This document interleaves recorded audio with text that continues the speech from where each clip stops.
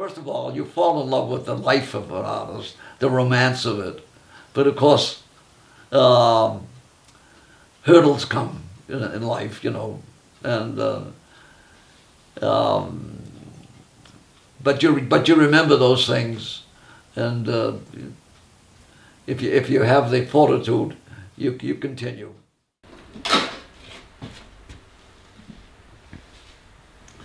When I was going to school, it was right next door to the Boston Museum, and all my spare time I would spend in the museum, and I got very, very close to my heroes in art, Velasquez, Goya, Rembrandt, and in those days, the museums were seldom used.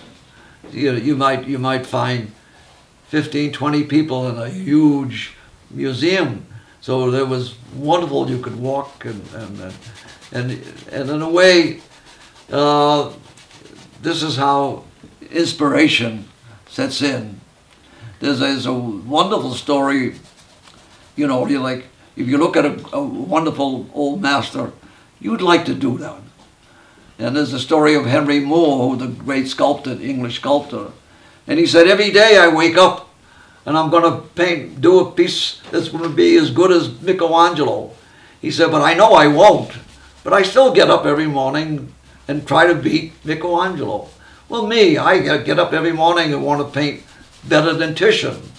I know I won't, but I still try. And the color, of course, is all instinctive. I don't think too much about color relationships. They just happen. And there's no particular reason why red is red and white is white. I let it happen.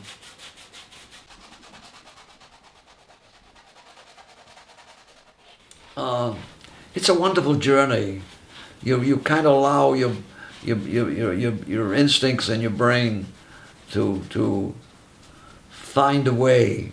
You don't try to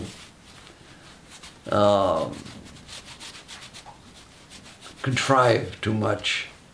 You allow it to happen. You know, it's like falling in love. You know, you don't plan it.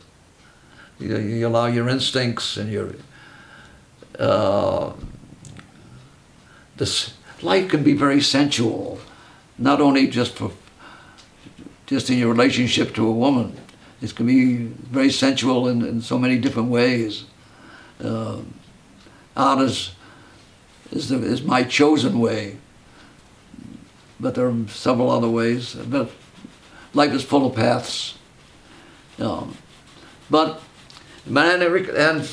it does require fortitude. You know, and you fail a lot. You know, you make messes. And it's part of painting. You paint it yourself into a corner, and you have to find your way out.